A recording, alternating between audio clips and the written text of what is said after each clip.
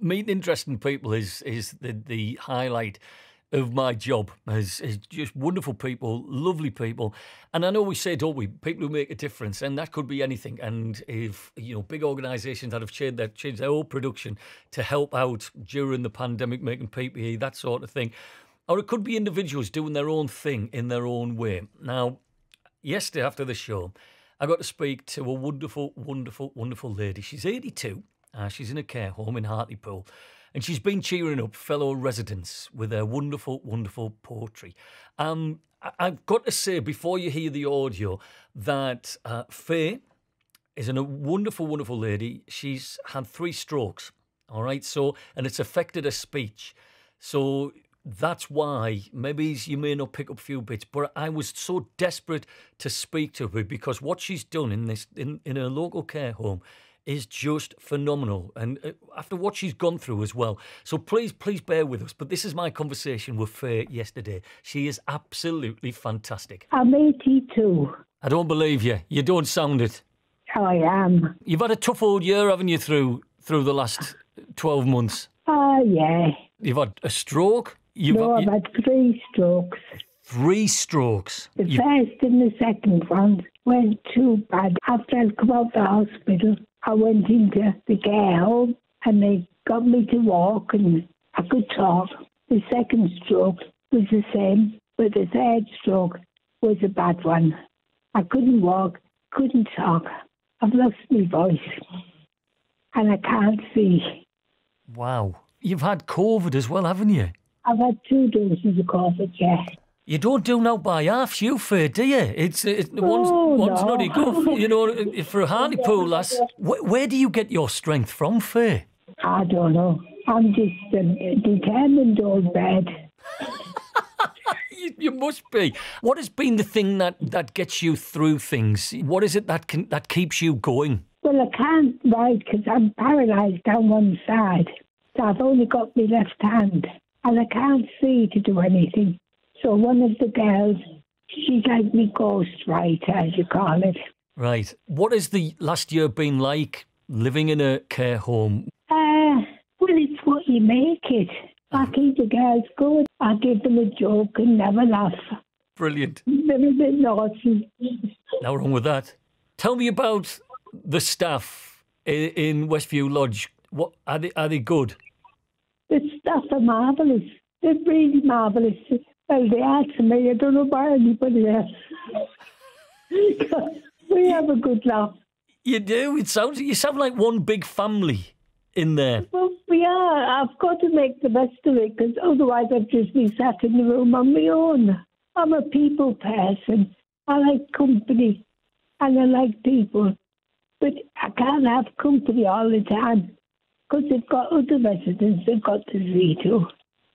But they keep popping in and get dressed up. Oh, we're having a Hawaiian day. Hawaiian day? Yeah, I've got my outfit. I'll have to bring my ukulele up so I can play a bit for you. Oh, yeah, please. And I've got my coconut.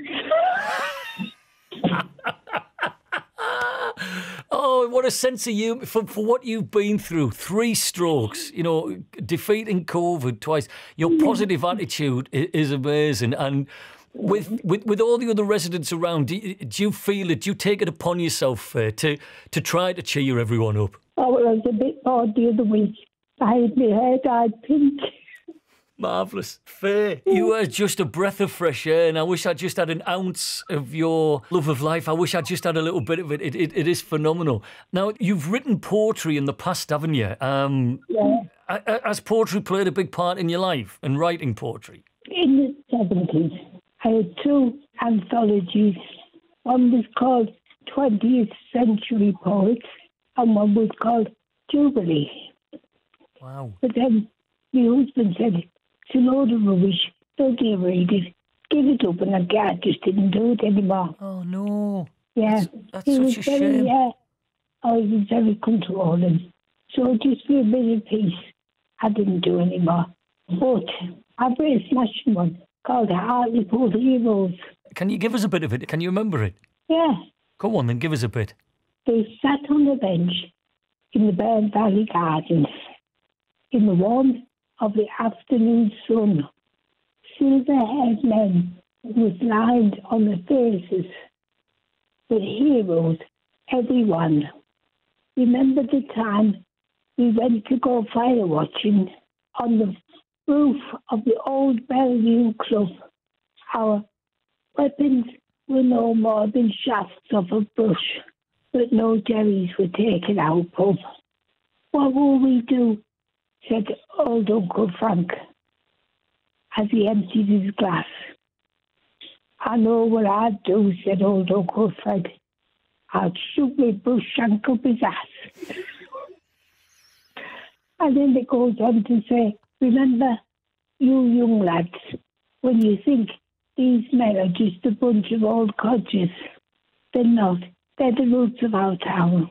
It's important. It is important. It's important that we have people like you who still remember those days so vividly and can get those memories down. And it's so important that we're here to listen to people like you, Faye, and you're a treasure. Somebody listens. Oh, if I could, I'd come and give you a big cuddle. I really, really would, because I love you to bits. Once COVID's over, we'll come and have a cup of tea with you. Is that all right? Oh, that's lovely, yeah. And I'll bring cakes. Do you like fondant fancies? Not much of my teeth. I've got my own teeth at the moment, so I'm keeping them. You're I like magnificent. a bit of fruitcake. All right, I'll bring a bit of fruitcake. You are a superstar, and I can't wait to read your poems in person. Keep on being brilliant, and thanks for speaking to us, lovely. I'm sorry I've taken up so much time. It's my pleasure that you have given me so much of your time, and I really mean that. Oh, thank you. I'm speechless. How wonderful is Faye? And the thing that really got it for me, and I hope that you picked it up, was how she wrote poetry in her younger days, and her husband told her it was rubbish and to pack it up, and she did. And I just felt her shattered dreams. I really felt it for her. But now she's reliving those days, and she's regaling her poetry and telling jokes to the care staff and the residents in the care home in Hartlepool, and I love it a bit, and I can't wait for the day I can go up and have a cup of tea, but no fondant fancies. It's got to be fruitcake. Faye, my new hero.